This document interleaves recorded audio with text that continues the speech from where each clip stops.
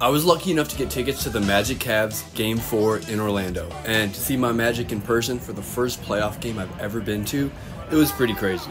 Going into this game, we were down 2-1 and we had to treat this game like a must-win. So on this clip right here, you see a nice little 2-dribble pull-up midi for Paolo.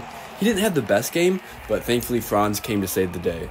But as long as one of them either goes off for 30 or 40, the other can kind of, relax a bit, or they just both go for 20. So on this play, we have Franz with the handoff from his brother Mo.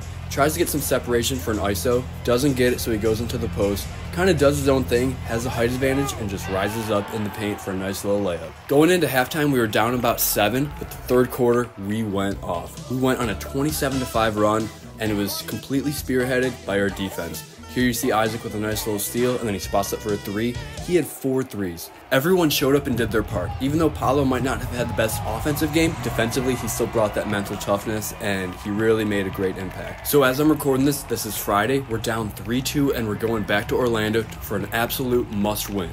Now, Game 5 was a super heartbreaker because, Mobley had that great block, but we're going back home for Game 6, and I really think we could pull it off. But going to Game 4 for my first playoff game, it was awesome, and we all had so much fun.